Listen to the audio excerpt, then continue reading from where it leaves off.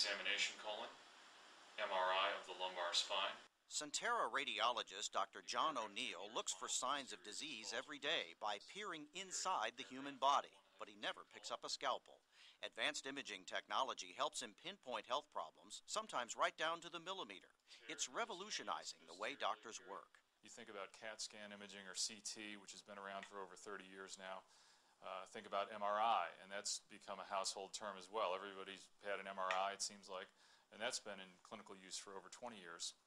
But as the manufacturers continue to develop faster products, better products, say better coil design with MRI, and flat-out scanner speed enables us to change applications over time. So we can do things now that we just didn't even think about doing in the past. Here is a view exploring a patient's colon.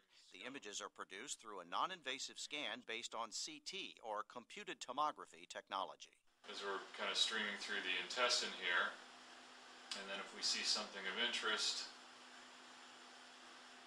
like maybe coming up around the corner here, boom. We see something here that shouldn't be there. Another kind of scan, an MRI, details images of the breast. But this just simply was not possible a few years back. Magnetic resonance technology uses radiation that's different from a CT's X-ray based technology combined with powerful magnets. And it's more akin to a microwave oven, if you want to think about it that way.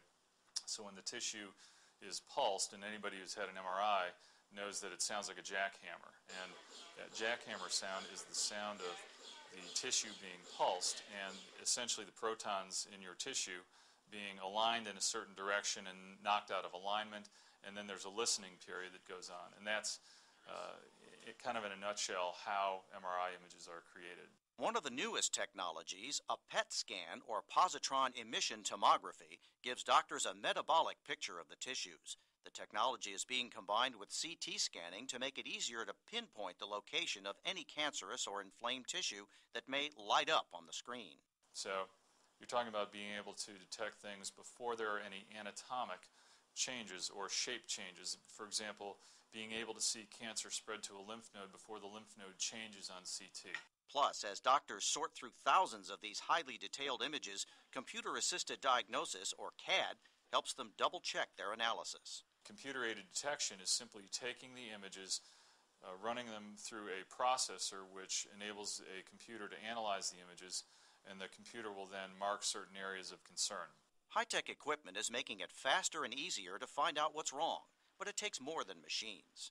Markedly degenerative disc with fatty infiltration of the adjacent end plates, period. Technology advances have occurred at a breakneck pace recently, certainly in imaging, and will continue to occur. However, none of it's any good without the interpretation. It's Sentara's team of dedicated specialists that makes getting a scan more meaningful. This is Dale Gauding reporting.